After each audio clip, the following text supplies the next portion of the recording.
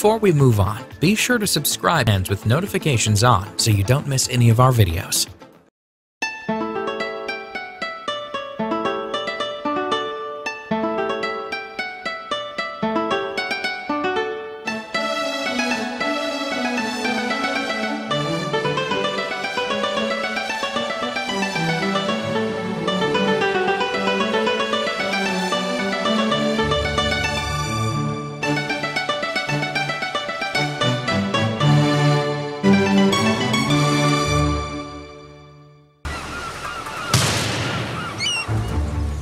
We see here the first wave that is created by the bow of the ship.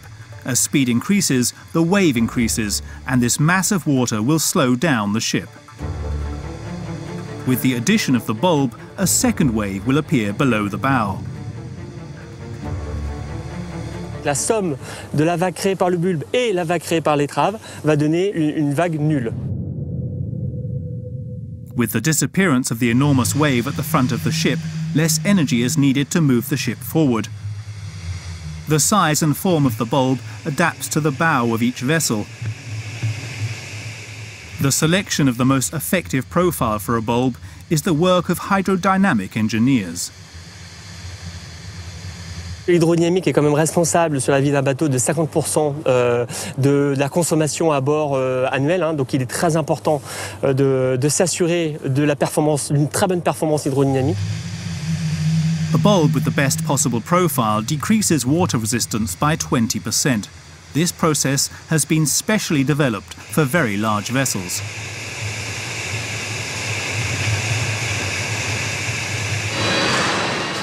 The other part of the liner that also experiences water resistance is the hull of the ship. Like the bulb, the shape of the hull of the Meraviglia has also been subject to considerable research and, as such, has benefited from a new system for its design. Ce qui a été une révolution un petit peu sur le Meraviglia, c'est la façon dont a été menée l'optimisation. A world first, the Meraviglia benefits from software that allows settings of the hull to be cross-referenced with sea conditions. This software takes advantage of new high-performance algorithms called CFD calculations. This new technology for the study of fluid mechanics has shown spectacular results, which has allowed the hull of the Meraviglia to be designed with the perfect profile. Le CFD, c'est Computational Fluid Dynamics. Ça consiste à résoudre les équations de Navier-Stokes, c'est les équations qui gèrent la mécanique des fluides, avec certaines hypothèses de turbulence, et qui nous permettent de déterminer l'écoulement à travers toute la forme de la carène, à travers tout point, d'une façon numérique. These calculations of the turbulence acting on the hull of an ocean liner are a revolutionary part of the Meraviglia's design. The results obtained inform engineers about the speed of the ship with different hull shapes. They allow designers to model more than 150 different hulls according to the researchers' experiments, to finally arrive at the ideal shape.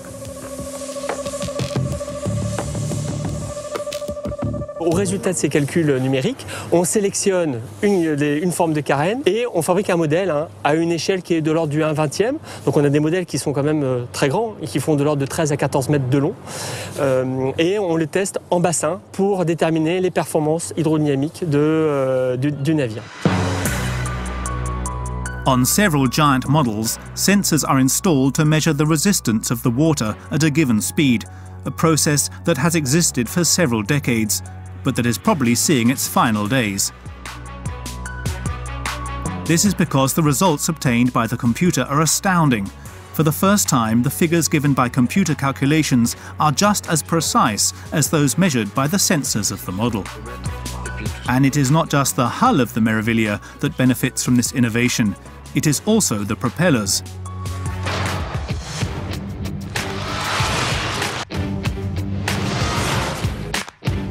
Known as the weights, they are the second revolution of the Meraviglia. They are responsible for advancing the enormous mass of the ship. Monsters of steel, about 20 meters high, coupled with gigantic propellers.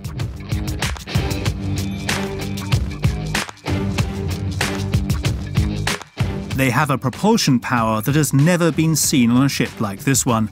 Combining speed, new perspectives in travel, and increased comfort of passengers, they are the future of cruise liners. The Meraviglia is at the forefront of this formidable revolution. Each of the two electric motors produces 20 million watts, the equivalent of 7,000 washing machines, the highest electric power ever produced for a propeller of this size. On the lower rear part, a wing controls the direction. Powered by the engine, the propellers drive the liner forward with a maximum speed of 25 knots, an impressive feat for a ship of 80,000 tons, the equivalent of nearly 6,000 buses. But this is not their only feature. They also give the ship incredible maneuverability. The result? The Meraviglia will be able to dock in ports that would have been impossible with the old style of propellers, a real plus for the passengers. Another innovation is the automatic control of the engine power, which has been improved by the engineers, to avoid any risk of catastrophe as seen here. A cruise ship more than 300 meters long, with 4,000 passengers, leaves a small port on the coast of Messina in Italy. The captain has apparently not measured the power of his pods. The port experiences giant waves, destroying several ships. Wow. Oh, look at that, look at that! The damage costs several €100,000.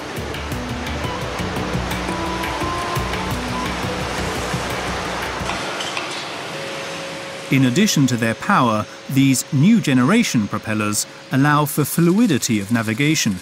There are almost no vibrations felt on the ship.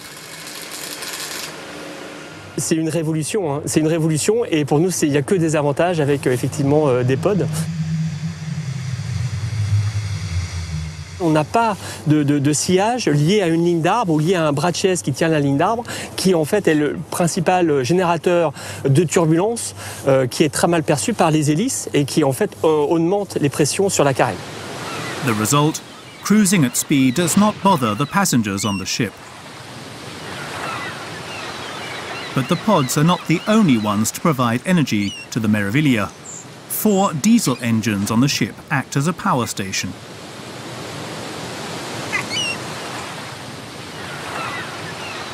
C'est complètement une petite ville, hein. C'est une ville qui produit son électricité, qui a ses systèmes de sécurité, qui produit son eau, très important, également la production d'eau, qui fait du froid, de la climatisation pour le confort des passagers. Voilà, donc c'est une ville qui se déplace. The Meraviglia, with its 2,500 cabins, casinos, theatres and other leisure facilities, is very energy intensive. If you add to that the energy consumption of the 7,000 people living on board, it's clear there are very different needs to meet.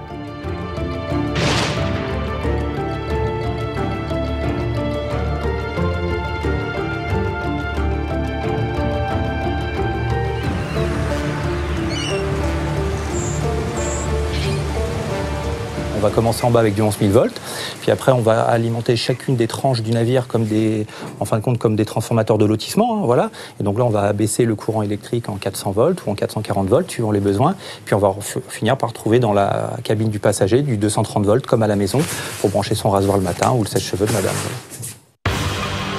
The pods, as well as the 4 engines manufactured by subcontractors, were transported here to the construction dock where the assembly was carried out. The floors of the ship that have been assembled are brought here to this 900-metre construction zone. Like a giant's construction game, the blocks are stacked on top of each other. It is impossible to imagine this without this machine that allowed them to be moved. The large gantry crane, called the TGP, is the largest lifting machine in all of Europe. A giant weighing over 5,000 tons, the equivalent of 10 A380 airplanes, a structure made of ultra-resistant steel at 100 meters high.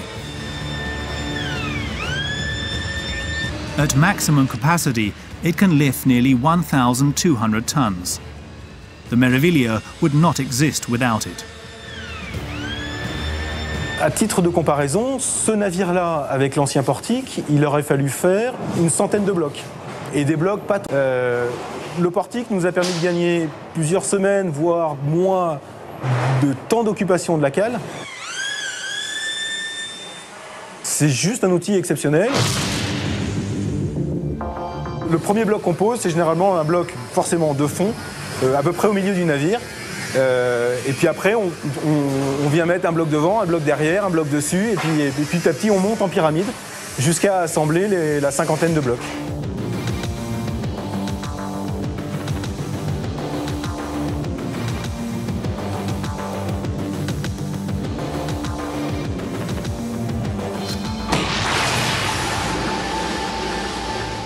This giant moving bridge works with 2 carriages. In each of the carriages, 2 lifting systems are positioned at the ends. In each lifting system, there is a single 1,400-metre long cable that is lengthened or retracted to raise or lower the load as required. Each of the cables passes through a lifting beam, which makes it possible to adjust its length to the nearest centimetre. At the other end of the cable, 5 anchoring points are attached. Once the 4 lifting beams are connected to the gigantic structure, it is lifted a few centimetres, and the balancing of the entire structure is done at this precise moment. Once the balance is perfect, the block is lifted, moved over to the construction zone, and then placed on the ship. High precision manoeuvring.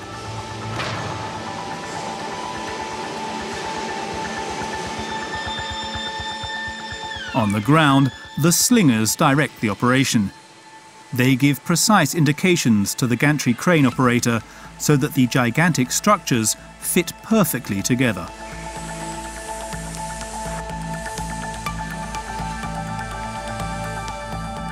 On a toujours à faire preuve d'une part d'imprévu, notamment parce qu'on met de plus en plus de préarmement à l'intérieur, donc on essaye de mettre des tuyaux, des gaines de ventilation, des échappements, des gros équipements. Donc il se peut qu'on ait parfois quelques interférences. Et qu'au moment où on pose le bloc, on soit obligé de redémonter, de redécouper 2-3 éléments qu'on a mis.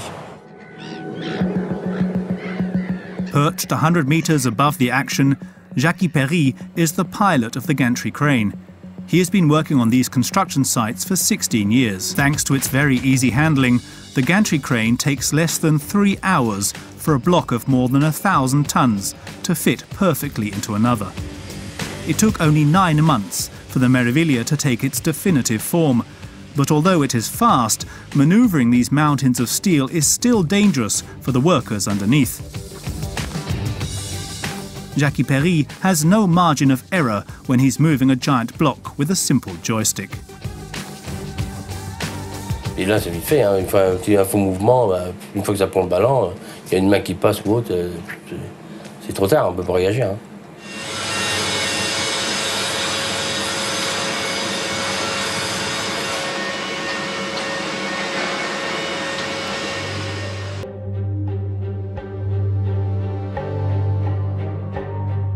The blocks assembled by the gantry crane were lifted a few meters away in a hangar over 900 meters long. This building is entirely dedicated to welding the 300,000 pieces of sheet metal. This is a stage where workers are needed to replace the less skilled machines.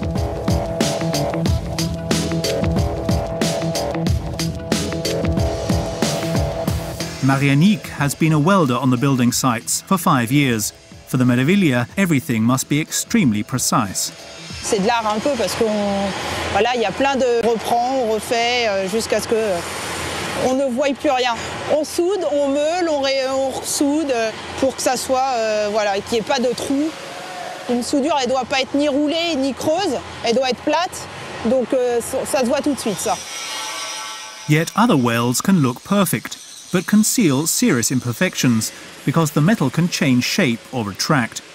These welding problems are difficult to detect and become much more serious when the liner is already assembled.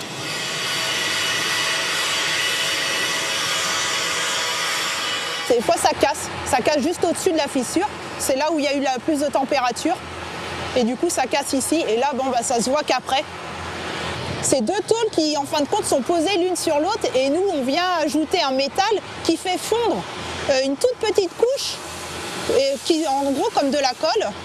Et du coup, c'est vrai que si c'est cassé, ça peut s'affaisser. Il y a des tonnes et des tonnes de métal. Du coup, c'est vrai qu'une fissure continuera jusqu'à ce qu'elle arrive à trouver une fin. Mais le problème, c'est que ça peut faire des kilomètres de fissures. Donc là, ça peut être très très grave. And so the security checks are extremely strict. The assembled sheets become increasingly sophisticated as the first fittings are added.